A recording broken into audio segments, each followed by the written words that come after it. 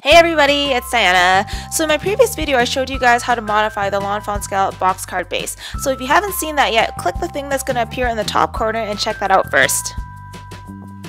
So I cut a piece of white and blue cardstock down to 2 7/8 by 3 3/4, and this is going to serve as the part where people can write on and my background for the pop-up card. And I'm going to be adhering them to my card base with my zig glue stick.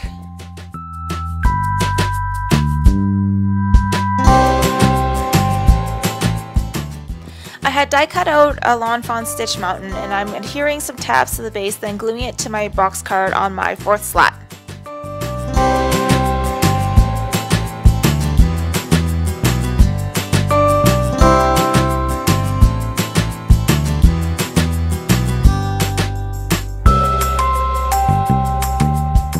I die cut 2 stitched hillsides, then grabbed my slide on over dies and cut the long straight line into one of my hillsides. I added tabs to my hillsides and taped one onto the 2nd slat and adhered the one with the sliding channel onto the 1st slat.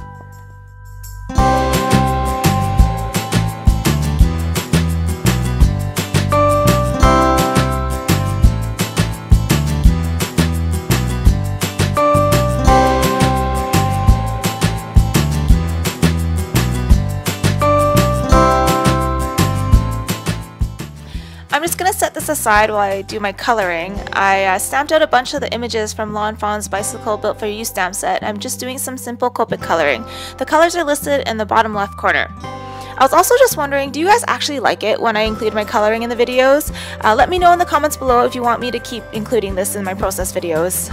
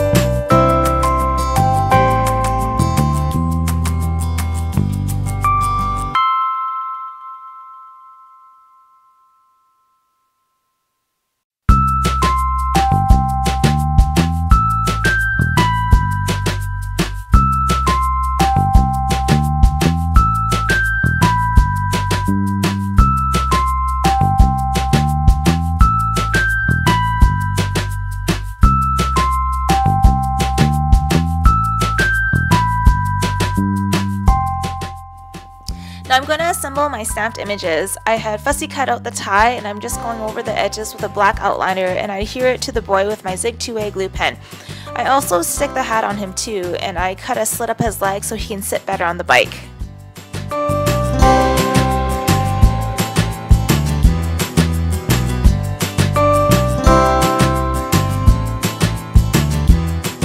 I also cut a slit between the girl's arms so it makes it look like she's hugging the boy.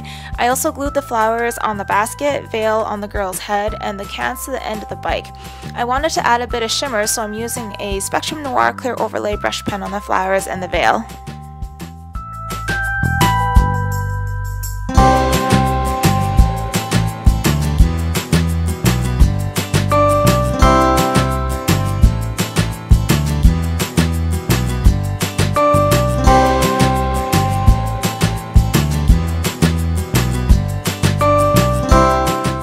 Okay, so now to prep my slider. I'm taking a birthday candle and I'm rubbing the wax along the edges of my sliding channel, and I position my stamped images in place and put a double layer of foam adhesive on a penny and adhere into place, and then just pray that it'll work.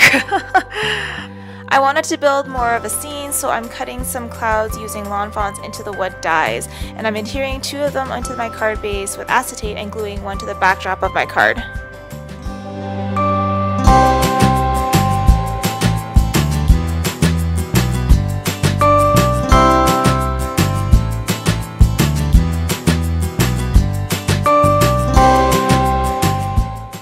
So now I'm taking all my small flowers and I'm adhering them onto strips of acetate and into my card base to make it look like the flowers are being blown out as they are biking across the card. I don't show myself gluing all the flowers into my card, but I adhere the flowers on the very front of the box card and on the first and second slat. So what's important about this is to make sure that you don't adhere anything onto the first slat that will obstruct your images from sliding.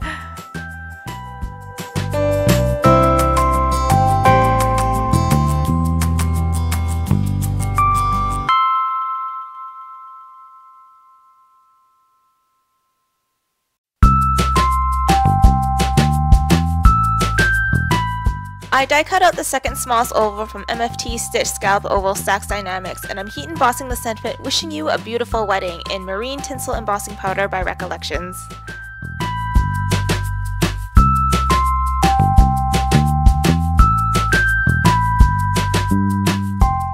Then I was trying to figure out what to do for my side panels, and I really wanted to keep them simple because the inside is so elaborate. I decided to take some blue cardstock and do some watermark stamping with Versamark. I'm repeatedly stamping the veil, the hat, flower, and solid heart images to create a subtle pattern.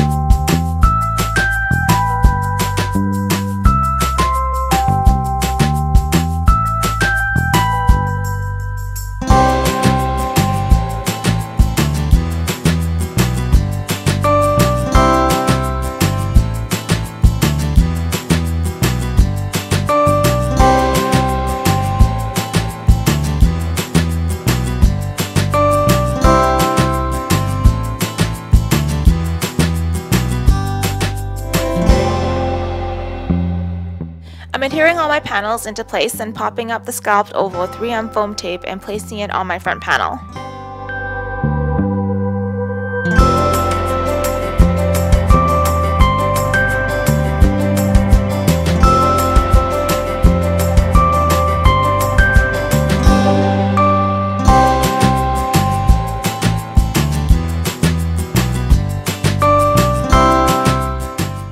To finish up the inside of my card, I'm just brushing the rest of my flowers with my Spectrum Noir Clear Overlay brush pen.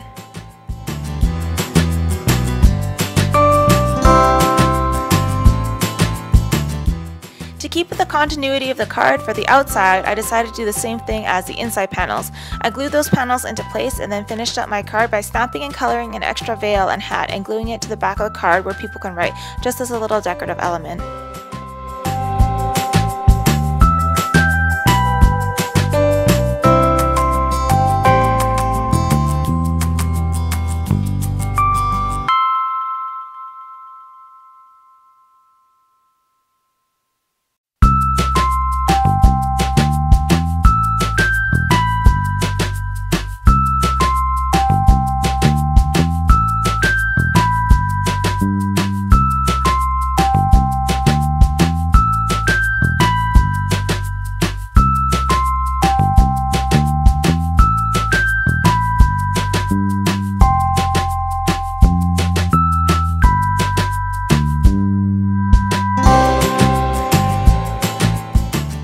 So here's my card in action. Like, honestly, I wasn't sure if it would work, but it does, so I'm pretty happy with it.